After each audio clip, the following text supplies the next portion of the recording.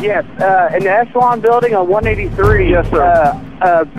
Plane just crashed. It was a big boom, and the plane just vaporized. I thought, oh my God, everybody on the first floor, half of them must be dead. We have one unaccounted for person, so we're making a thorough search of the building. Yes, I'm on 21st and University, and there's a guy running with a machine gun shooting it.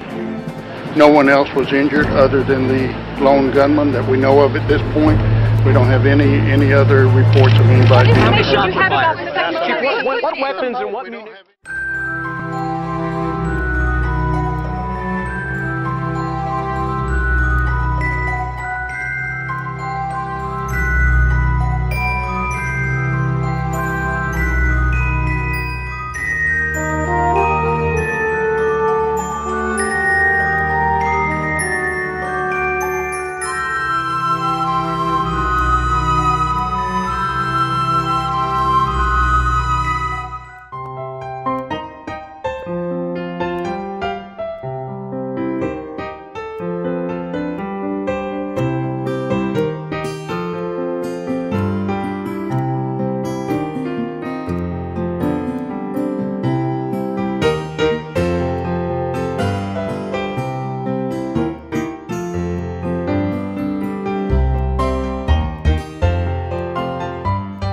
I've been to some really crazy, like up close live shows, like really live, you know, in every sense of the word.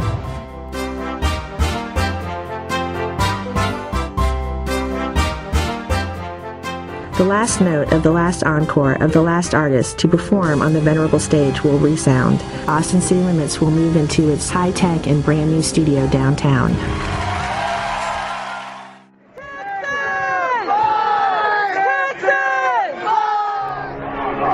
In case you just joined us, the headline is this: Colt McCoy has been knocked out of the game. Freshman Garrett Gilbert is now the Horns quarterback. It's going to be rough for UT at this point. It's going to be rough. Unbelievable. Something never expected. It's nice to get snow in Texas every once in a while, especially after it was 80 degrees on Saturday.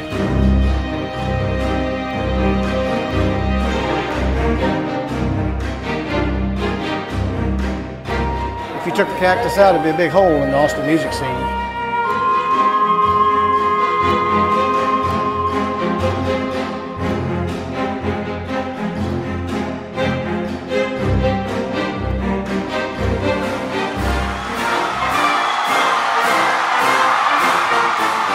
Hello, Longhorns!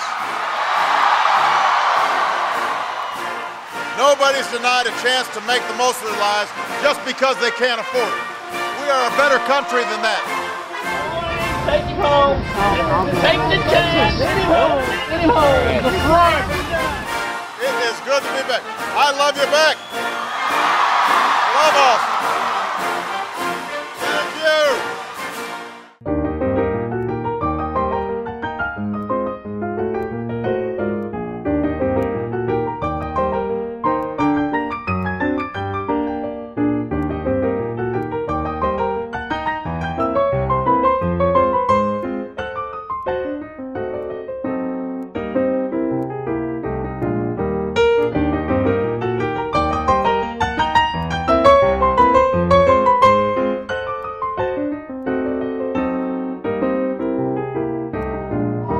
We're going to prepare for a better future for all Texans. And you know where it starts? It starts with education and training for a good job. Folks, Texas has spoken. God bless you, and through you, may God continue to bless the great state of Texas. Thank you. After the flooding last night, we come back down here to check on it, and it's now halfway up in a tree with a group of other travel trailers.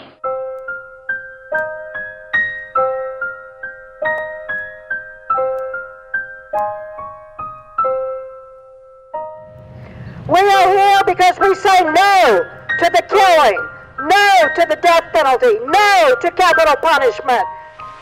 32 years ago, I was responsible for an enormously evil act. And it will be devastating to my family and loved ones if I'm executed. I was expecting to feel a sense of relief when it was over, and that's what I felt.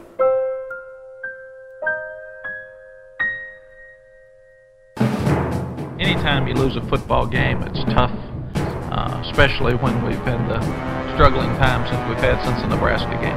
It's something that we're unfamiliar with. It's something that we obviously don't like. It's hard to point to what's worse when it's all bad. We gave ourselves absolutely no chance to win. Very disappointing game. I mean, it was very disappointing, the whole thing.